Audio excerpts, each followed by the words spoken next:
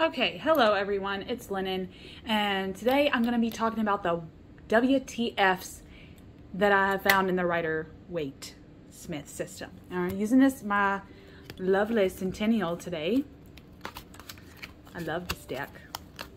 And I'm kind of using my dragon as a protector today because this deck, in my opinion, has a mind of its own, and it doesn't necessarily like when you talk shit about it. So I'm gonna, he's just kind of over there chilling just in case the deck wants to get, a little defensive. But I've got some cards set over to the side over here that I kind of want to show. I don't know, just some like I said, some WTF moments that I found inside the Rider Waite Smith system. Please don't think that this is a ploy against Pamela Coleman Smith. I love her art.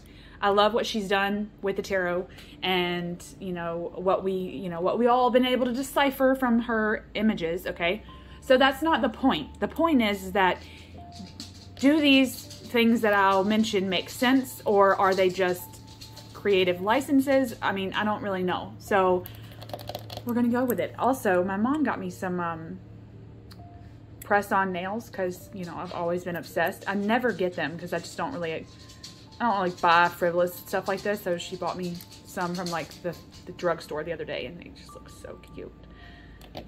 But I'm making fried pork chops tonight for dinner, and I can't be having like flour and garlic all up in my nails, so I'll have to take them off. Like literally lasted 2 days. So anyway, I thought I'd make this video while I'm beautified. So anyway, okay. So here's the cards. I'll set them right here so I can see what I'm doing. Okay, first is this. This is the Three of Pentacles, all right? I love this image because it's, if what I like to do is find commonalities between all of the systems, and for me, this is a work card, moving forward card, find out what you can do to work together. And like in the Marseille, it's kind of like a triangle, and it's like forward movement, right? And then in Crowley's deck, it's the same kind of concept. It's called works, the works that we put in, right?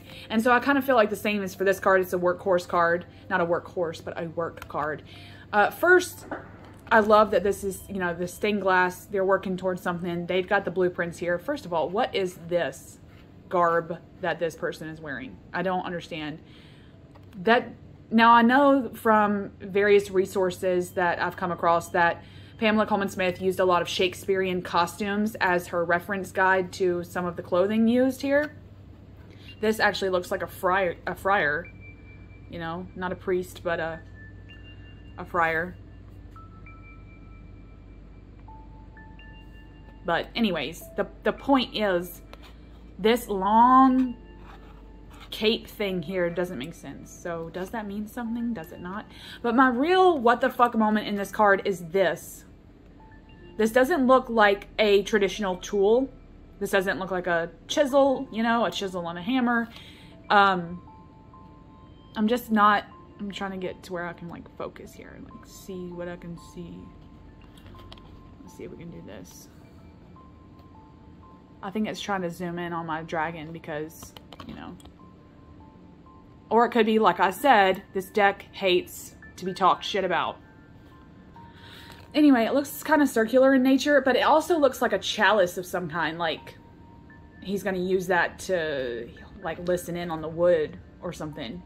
Like you can't even tell really in the Centennial what he's holding in, like, back in the dark corner, but this doesn't look like a tool. So what is it? What's happening? What is this tool that we dare not even see because of focusing? Okay, this.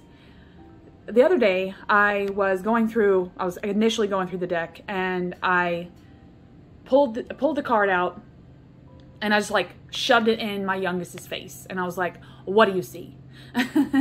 He said, he was like, "Somebody's stealing the swords." And I was like, "Okay, for what?"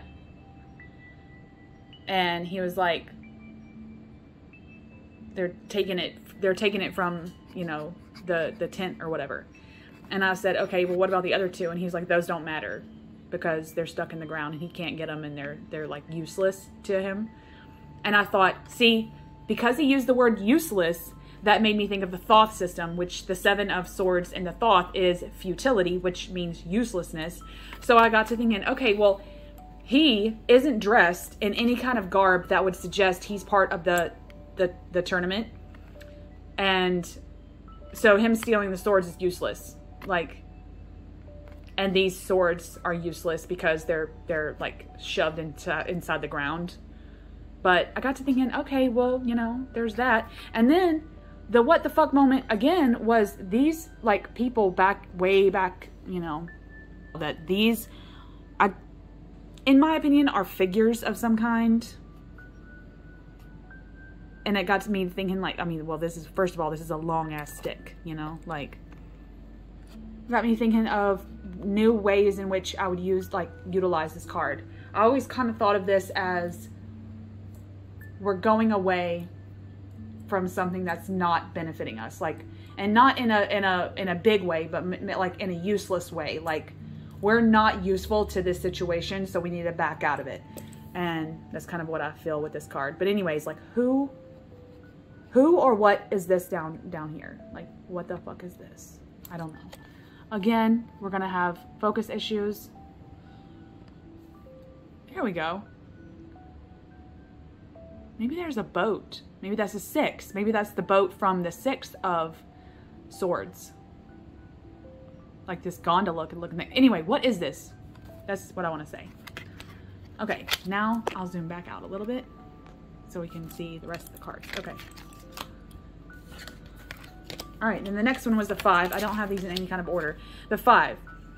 It's a windy day. It's not storming per se. They're on the coast, right? Here's the 2 swords that will be plunged into the ground, like, you know, that we just saw plunge in the ground is kind of what, it's kind of what I see is like now in the 7, maybe these swords that are on the ground are now on the ground in the ground here. So I don't know, we'll leave that right there.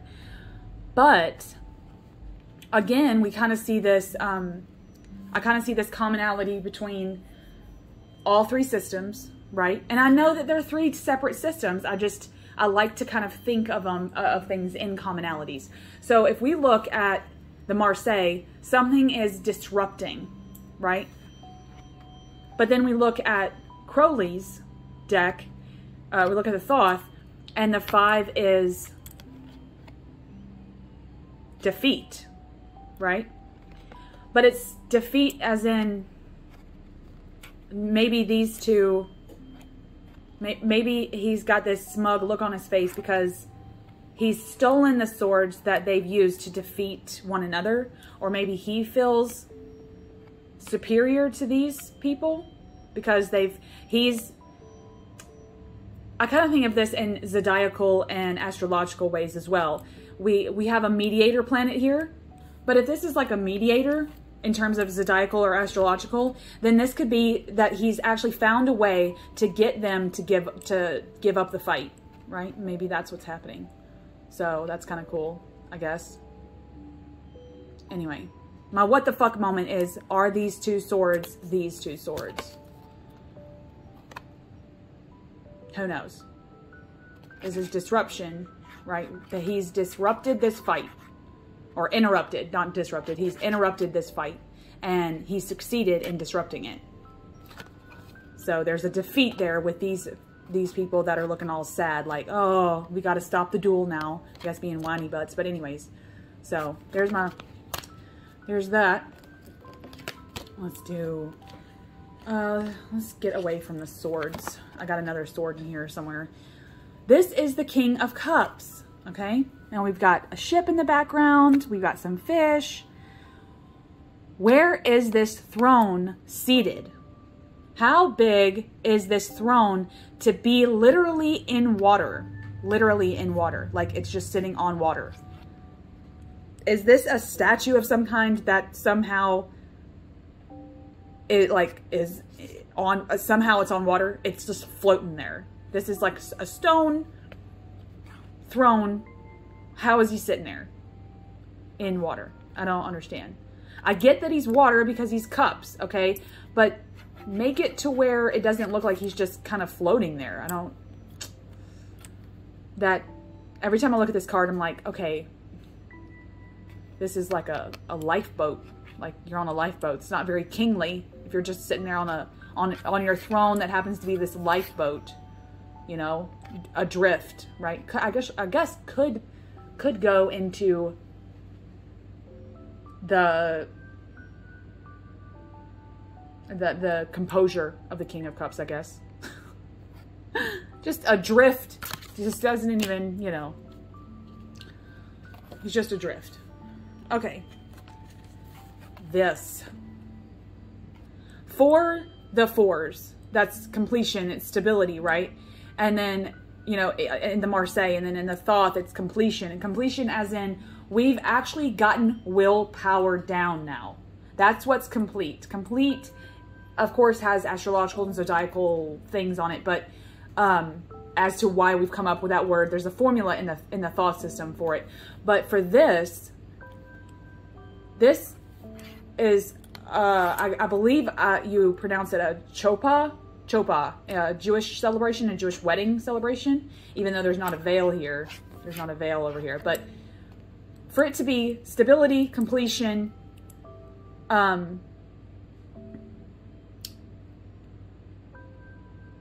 structure, right? Some kind of structure. This, the what the fuck moment here is this, why is it a celebration? That makes no sense. That makes no sense for this to be so off the wall with the celebration meaning, when the other systems of tarot aren't really going the celebratory route, because we're not really celebrating until we get to the sixes in any tarot deck. So why is this stuck here at the 4? So maybe the aspect of this card isn't the party or isn't the little celebrations that are going on here. To be honest, I think that these are the figures, like, if we really look, I'll have to, like, zoom back out or zoom in to get the thing. But if we look, they've all got flowers. So it's not technically a wedding, right? There's flowers everywhere. There's people down here, right? Yes, they've got these like robes on, but could be putting on a play, you know? Like, anyway, the point is, what if the point of this card isn't the party, the celebration aspect, but it's the structure of these rods, these wands? Like, how hard would it be to stake these 4 things in the ground and begin the process of completing the structure of the chopa, right? Does that, I don't know if that makes any sense. Let me zoom back out. So does that make sense? Like, maybe the point of this is just the structure of these wands. So anyway, like, what the fuck? Let's go back to the swords, because she's just kind of staring at me. I love this card, but it got me thinking about the meaning. Again, most people say, you know, you're grappling with 2 decisions. You're obsessing over like which way to go. You're kind of blinded to that decision. You're kind of wanting to make the decision blind. And I mean, I've heard all kinds of things with these swords, but with Crowley's deck, it's peace, right? And peace as in the moon is in Libra, right? And we see the moon, and we see this, you know, the 2 swords, just like we do in the Thoth, we see them kind of crossed, right? But it's peace in that, with me, I go the Libra way. I go the route that's like, okay, well, if it's Libra, then it's wanting to keep the balance. And they're going to do that in the most fair way. They want to do that in the most fair way. And what if the blindfold here suggests, like we see in most justice images and statues. Maybe the blindfold here is about fairness. We are grappling with this decision. We're weighing the pros and cons, and we're going to be absolutely fair about it. Don't necessarily think I've heard that before. So, you know, I think that the what the fuck in this card is the blindfold. Like, what if that's, this, you know, figure is like the justice of it all. Like, this is the justice of being fair with your decision making and stuff like that. So, thought that was cool. Now we have this, okay? Now, usually the 8s for me is stability that's gotten you into a rut. So you're overstable. You've gotten, you know, you've crossed all your T's, you dotted all your I's, but then you've kind of gotten into a rut. You know, you have no joy in your life. And that goes with the Marseille and the Thoth, because the Thoth, 8 of Cups, is indolence. And that's laziness. But to me, it's laziness as in not lazy like what we Westerners think. It's lazy as in you've gotten to that place of contempt. It's contempt, where you've gotten into a rut and nothing holds joy for you anymore. So therefore you don't want to do anything new. You don't want to do anything new. You kind of become complacent. And so it's like, okay, so if that's the case, why is this figure walking? Why are they walking? That's a do, right? But complacency is a stopper. It's like you're paused, right? The stability, it has gotten to a place where you just have to pause to figure out how you can zhuzh your rut, right? But this figure's not paused. They're like moving away. So over the course of, you know, the last few years, we've seen this meaning about walking away from all of your cups because, you know, you've I don't even know what people are saying about this card.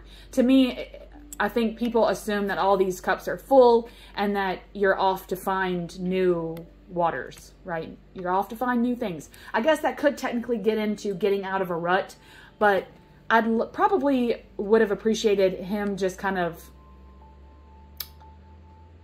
like these figures be switched in the 4 and in the 8. Like in the 4, we see this bored ass person under a tree, right? But the 4s are stable. And with the astrology and zodiac, the zodiacal means of that card, it's not complacency yet.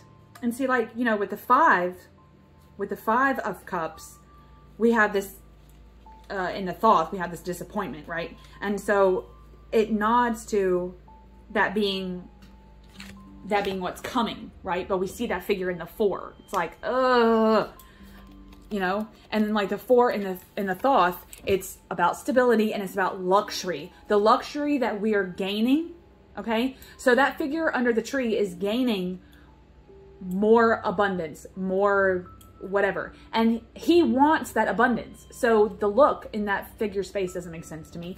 But I've chosen to pick this card as a way to say, okay, if this particular card is laziness, is indolence, is contempt, where is he going?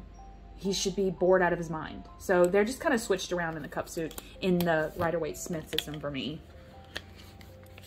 Okay, the 2. The only gripe I have about this card, I love this card, I love his costume, okay, whatever the hell this tall hat is. What is this? What is that? This is a ship, okay? This is a ship. What the hell is this? Is this a buoy? Is this a lifeboat? It does have a sail, not as big as these. So is this just a tiny sailboat? Are these supposed to represent the pentacles? Weighing, to, I guess, further make us think about like weighing our options, like one's really big and one's really small, kind of like these, like this doesn't weigh much, but this is kind of weighing you down. What is happening? And why make it look weird like this instead of a ship? This is just a little dinghy in the ocean, right? Like, what is this? Somebody help me. So, and then this. Again, love this card. it's, you know, to me, this is, in the Rider deck, it's a companion card of some kind. I know that in Crowley's deck, it's love, but it's, to me, love you have with self. Love, it's not necessarily companionship love. But I could be wrong, you know, because I'm going off of all the, you know, all the things. If we're looking at the Marseille, the Two of Cups is, to me, about now you have more of a capacity to love. How did you do that? How did you get more of a bigger vessel, I guess, more of a vessel. But the what the fuck moment in this card isn't this little winged lion and the caduceus, okay? The caduceus to me is a healing symbol, like you know, if we're going off this Asclepius. So to me, this is just like about finding someone or something that is driving you, helping you in a parallel way, okay? Where you're working together. But with this being the cup suit, this could be about empathy. And this being a healing symbol, this being two figures, two cups, emotions, blah, blah, blah, blah. What if this is the empathy card? But, okay, I'm gonna get into the what the fuck moment. Oh, jeez. Okay. What are they doing? Where's their hand going? Right? Why are they reaching over to this cup? Like they're gonna grab that cup.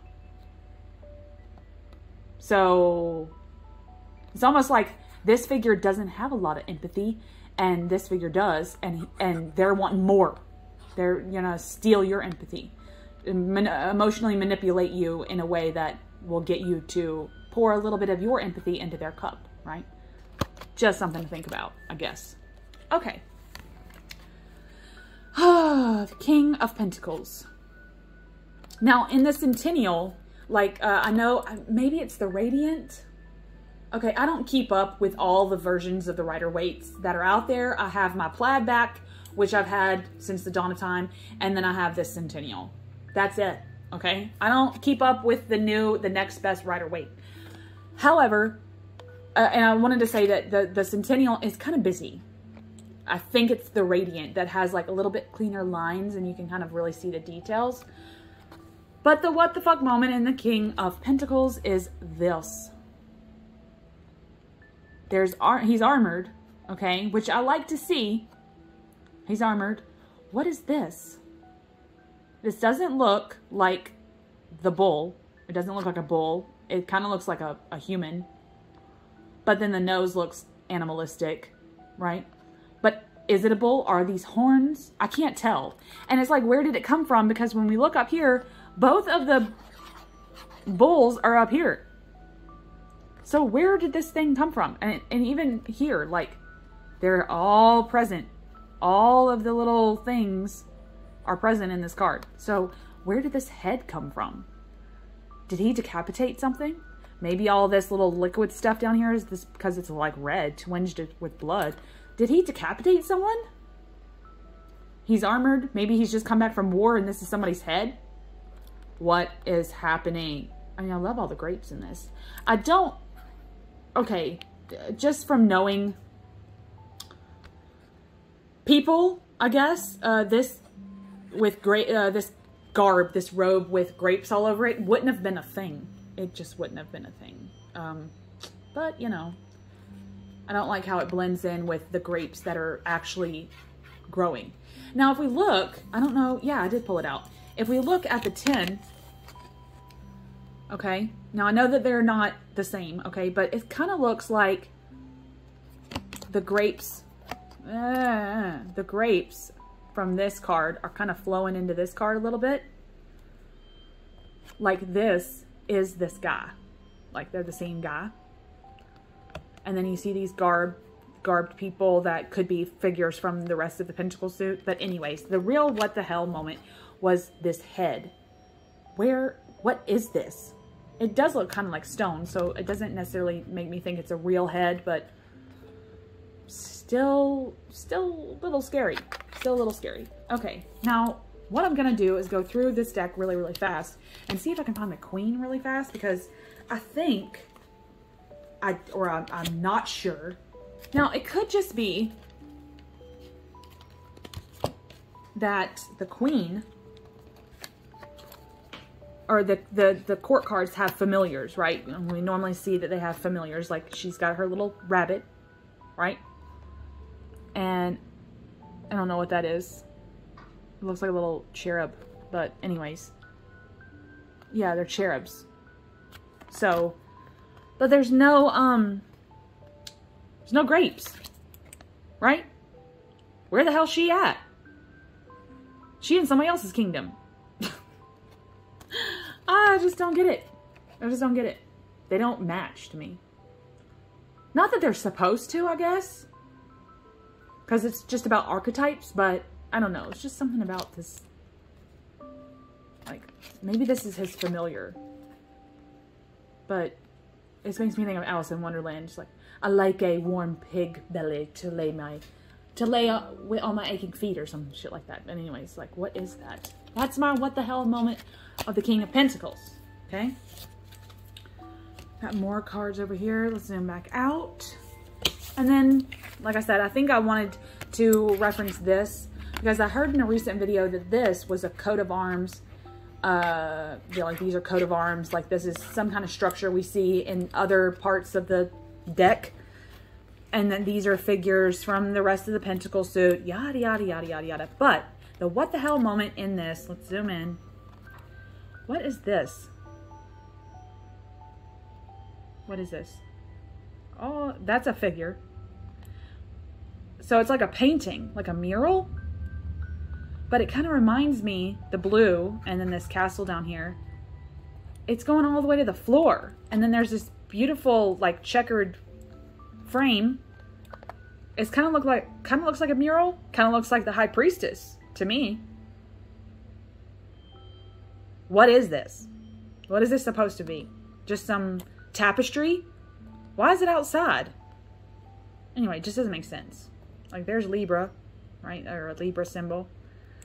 This looks like a castle of some kind. Castle turret of some kind. Anyways, castle turrets wouldn't be on coat of arms. But, you know, I'm going to go with what that person said. So, that was the what the fuck moment. Also this, like, is this the back of his chair? Like, is this his chair? Or is this his robe? I don't know. It's so weird. So, this down here, so I see flowers, I see a castle, and then this thing that's floating up here. This figure of this weird figure seems to be floating up in the sky. What's it telling us, people? What's it telling us? Okay, and then the last card I want to show, oh, let me zoom out, is the Seven of Cups. The Seven of Cups is one of my favorite images in the Rider Waite Smith system because when I very first got this deck, I got the pictorial key to the tarot, and one of the first lines in that book for this card is fairy thoughts. And I thought, yeah, if this was that moment where you've got all these thoughts, you don't really know, you know, which of these beautiful things to choose, or it's again about decision making. Again, I always think of decision making that goes into the sword suit. So this confuses me. Like, how do we decide on all of this? And it's like, and what we decide is going to be shrouded because it's the unknown, right? We don't know what we're going to decide. We don't know the outcome of what we're going to decide is what I wanted to say. This is almost one of my favorite cards in the Thoth system as well. This is the debauch card. This is the slime card. And it makes me think of sludge in a way that you're just over it. You're over it all. You're slow moving, slow going. you've been impacted so much that your emotional vessel is just full of slime. And this Oz looking figure, like this, you know, what's under the curtain type thing. And it's kind of like one of those buttons that you push, like, okay, you want to go here really fast, you want to pick this really fast, like slot machines, right? And you just kind of have to pick one at random and go with, you have to take responsibility for whatever is chosen or for whatever comes up. And it's kind of what I get with this. But with this being a debauch card, and then this also being a 7, which it being an odd number, if we think of Marseille, the 7 is disrupting the forward movement, right? Something is, like, I kind of think of the Chariot card as well when I think of the 7s. So it's like, we need to be going forward, but something is stopping us. What is that? And what if that is this, whatever's under this, you know? Or we're too busy obsessing and worrying about all the things that are shiny in front of us that we can't actually move through this cloud of debauch. So, and then I picked out the Queen of Cups because look at her face. She's the Queen of Cups, people. And look, you see the Queen of Cups. I started out with the King of Cups, I think. I don't know if I started out that way, but look, she's on sand. Her throne is actually on something tangible, not just floating there like a life raft, okay? And she's got all these seashells, which I think are seashells. So pretty. Why does she look so glum? What is up with her face? I feel so bad for her. She's like looking at this, which this is actually a depiction of what with the angels here, it looks like the Ark of the Covenant, the Holy Grail. Why does she's gotten it? Why does she look like this? Is this Pandora? And she's looking at it like, I have to open it. I don't know. These are just my what the hell is happening in these cards moments with you guys. I don't know. I wish that I knew the answers. So anyways, if you have some insight as to what I was looking at in these cards, please leave them below for all of us that have these questions, that are wondering the same things. And I hope everyone's having a good day. I hope to see all of you on the channel again. Much love.